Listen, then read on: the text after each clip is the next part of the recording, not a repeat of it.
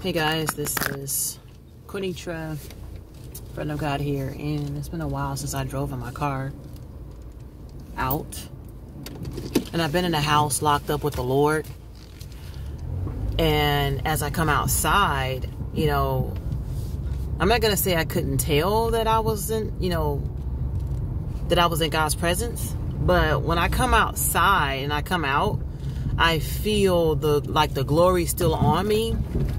And all I know is that I have been working really hard. I mean, if you know my testimony, last year, the in and out. And then I could talk about the year before that I was with God. But, in and out don't count with God. And that's why I keep it real. I talk about my struggles as if I was on Judgment Day. We all justified, don't we? Well, God understand. You understand while I'm masturbating or, stuff that we not supposed to be doing. Single, married, fiance, whatever. And there's certain boundaries that shouldn't be crossed. And there should be no justification.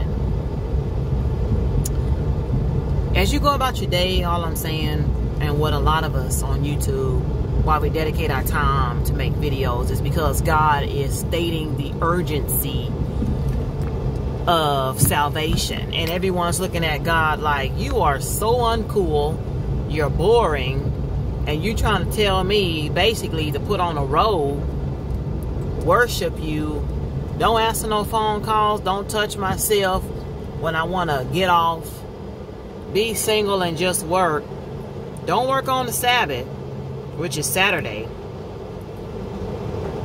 and just turn the other cheek. Y'all know me, I like to keep it real with these messages, because you're dealing with a generation that's wicked. We're dealing with a very wicked generation. Whether if you live in America, China, Africa, Australia, Italy, I'm talking about all over, United Kingdom, the UK, I think about that a lot. I think about people in London and the UK a lot. I don't know why, I do. And also, God has ministered to me about Africa is very blessed. God is really breaking forth in Africa, and I have dreamed of going there, and I know it's coming. I've never been out of Texas. I don't think a lot of you guys know that, but no, I have not. And God has timings and things for everything. But what I'm praying is for the love of the body of Christ in unity to finally come forth and break, because we got a lot of us that look at each other and judge one another. Oh, you got to do this before I do that. They want handouts and favors. There's so many times, that I could have recorded or did something with my music and made it in the secular world, and God warned me, you don't have time to do both. You either got time to serve me or serve the devil. We call ourselves believers. What are we doing with our belief? Are we sitting there telling people, honey child, I'm telling you, you better get saved. You better get saved. Is God talking to you while you talking to somebody else? Is God telling you, hey, I don't like that shirt that you got in your closet because it cuts too much cleavage. Them pants is too tight. You need to get something else. You need to watch how you look and the longevity, how you stand in men's presence. I know you like them jersey shorts, son, but your manhood is enticing and drawing people. Whatever's drawing somebody in the wrong way, you got to cut it off or cut it out. And you might want to do it before God takes away the full blessing or takes away something in your life that you may want. A lot of us, we put ourselves through a lot of stuff. Half of the things that we go through, we don't want to wait on God. Why? Because God's ways is not our ways. Everyone in the Bible, everything that God wanted to do, he had promises and different things. But God wants us to be patient. He's a God of patience. He's a God of observing and watching. Wants to see you survive and pass the test when you're tempted. He wants to see where your heart is. He likes to fixate your heart and judge your heart before he gives you something. You got a lot of people out here who got businesses and they're rich and nice cars, but they don't want to take nobody to church. And we got all these religious statements about religious things. Why don't we keep going through the basics? Why is there always a basic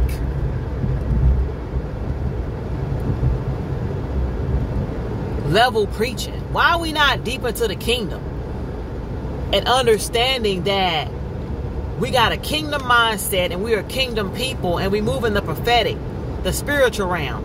Where is the kingdom minded people who know that we really truly don't wrestle against flesh and blood, humans, but we still fight each other? Where are the mature people who will help the ones who are immature and who need help to know that we wrestle against principalities? Who wants to wrestle against a demon and a high spiritual principality? Things that we watch inside of movies and superheroic things, and we see these animals and creatures and these different things like Predator and all these different things, and you coming up against basically like Street Fighter or something. You regular old person like Mortal Kombat, and you got a reptile thing you fight against that got a long 50-foot tongue when it lick out and hit you. For some of y'all that's funny, I want to laugh too, but in the spiritual realm, you got so many nasty creatures and different dark sides of different things. You know, a lot of us are in fear. That's why a lot of pastors stay on the basic level, because first of all, you rejecting the own word of God that you serve, because it already says that we wrestle against spiritual wickedness at high places. So what are you gonna do about it? I don't even know if serving God is for some people. Because we want to take the Bible and hit people with it like a belt. We want to judge and stuff like that.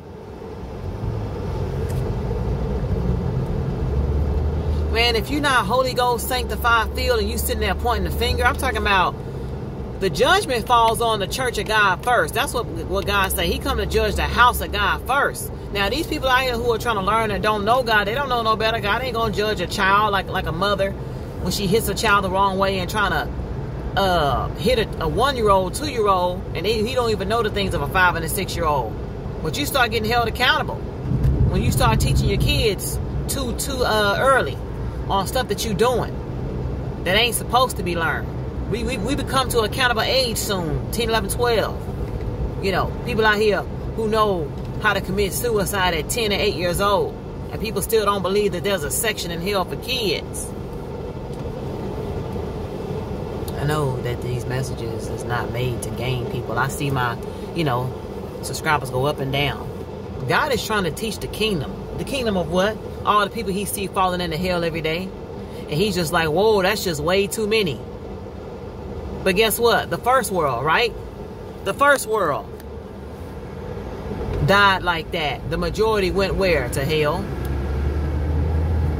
I don't think that this time around we just want 8 to 10 people saved.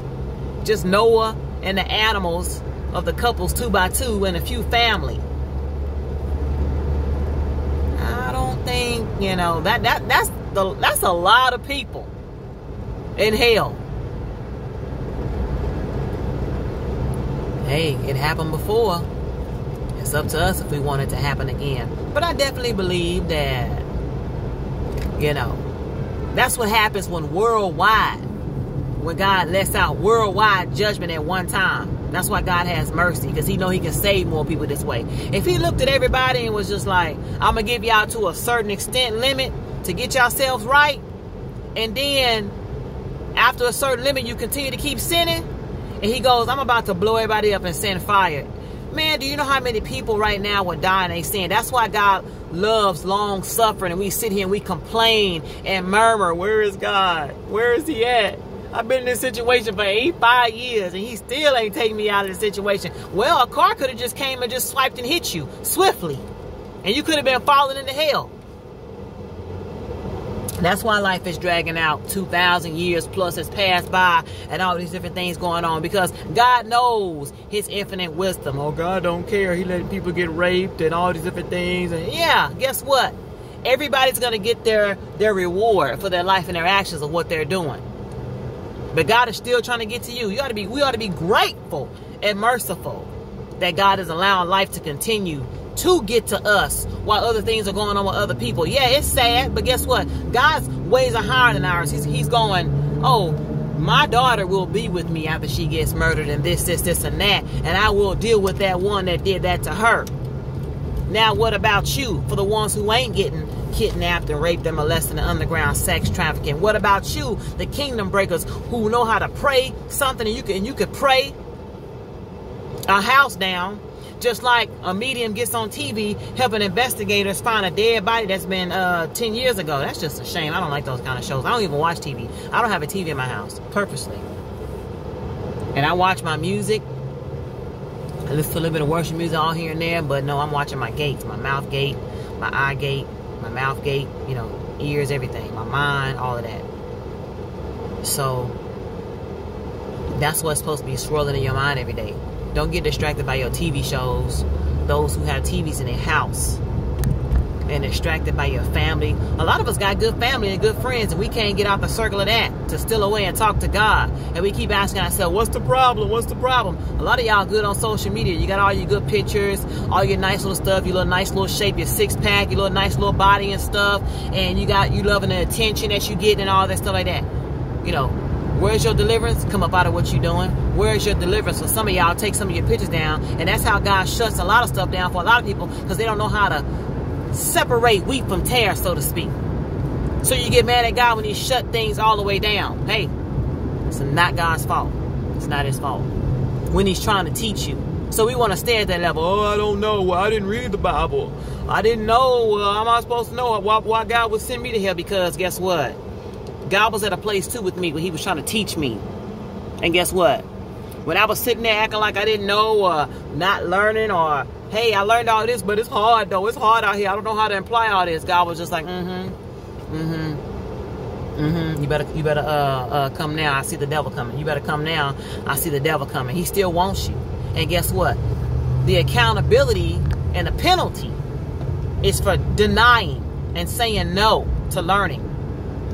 A lot of people think, if I don't learn God to read the Bible and I drag it out, nah, that's a lying, deceptive devil speaking to your mind. Don't let the devil control your mind and deceive you and drag you to hell. Stepping on some toes, I know. But guess what? I will never tell you something. I will never not tell you something that God didn't tell me. So if he told me like that, I got to tell you exactly the way he told me. He did not justify my sin that I wanted him in. And it's a shame. I'm the one that messed up my life and did certain things and didn't wait on God, making it hard for the real true kingdom people to come into my life. You know what I mean? But then again, like I said, if something be for God and you're for someone, there's nothing you can do to mess it up. Be blessed.